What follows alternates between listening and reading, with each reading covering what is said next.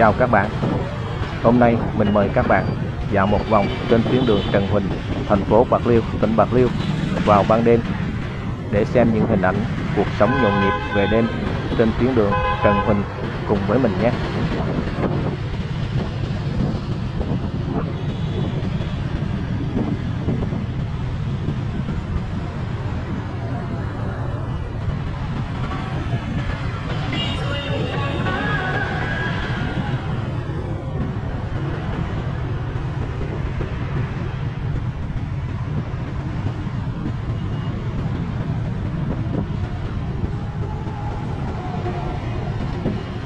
Tuyến đường Trần Huỳnh, thành phố Bạc Liêu có chiều dài khoảng 2,5 km, có điểm đầu giáp với đường Võ Thị Sáu và điểm cuối giáp với đường Cao Triều Phát.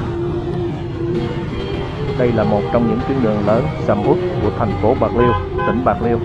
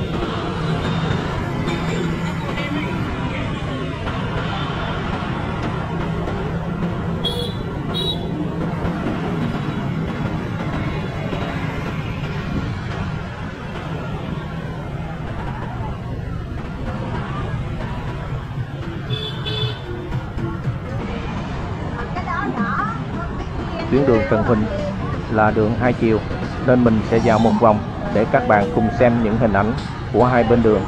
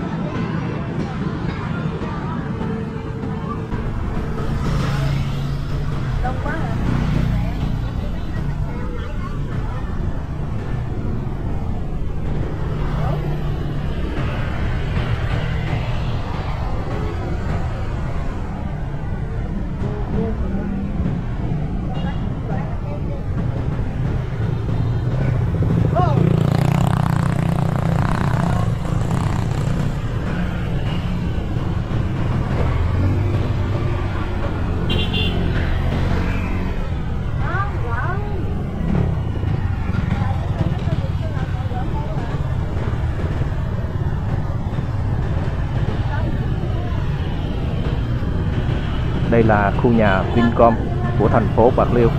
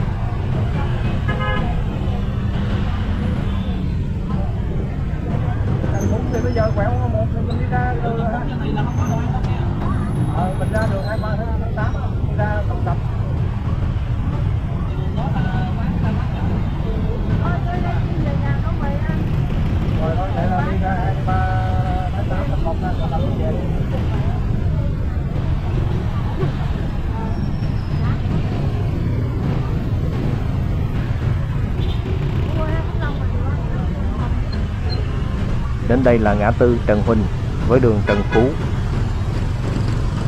Đến đây mình quay lại đường Trần Huỳnh để đi ra hướng đường Võ Thị Sáu, ra ngã ba Trà Kha.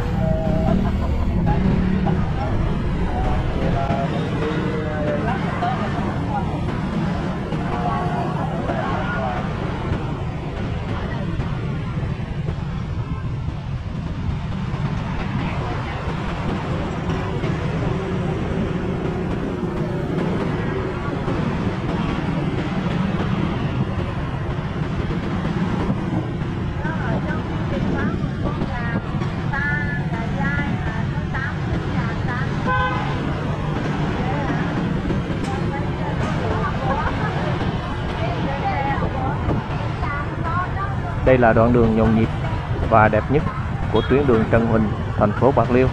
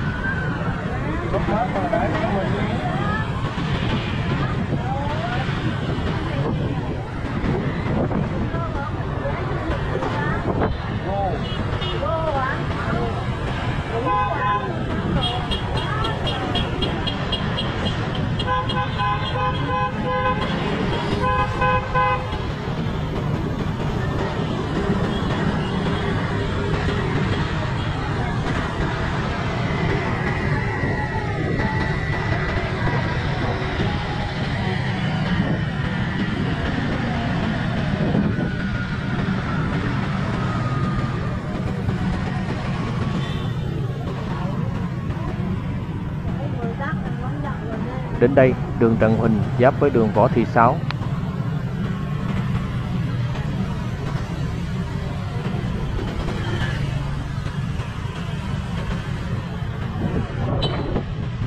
Đến đây mình quẹo phải trên đường Võ Thị Sáu hướng ra ngã ba Trà Kha.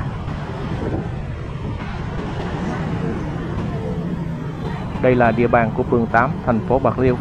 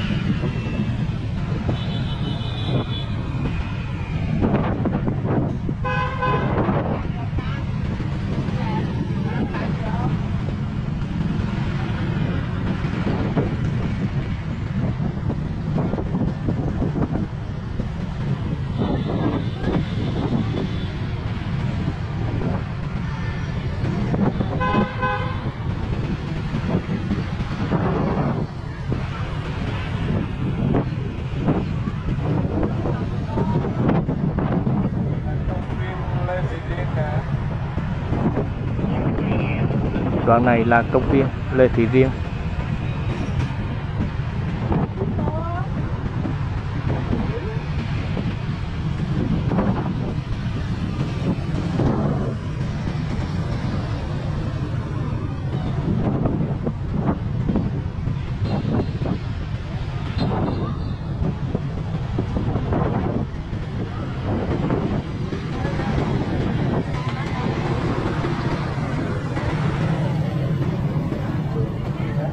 Kha để không có đèn gì hết trơn ha. Đây là ngã ba Trà Kha, đường Võ Thị Sáu giáp với đường 23 tháng 8.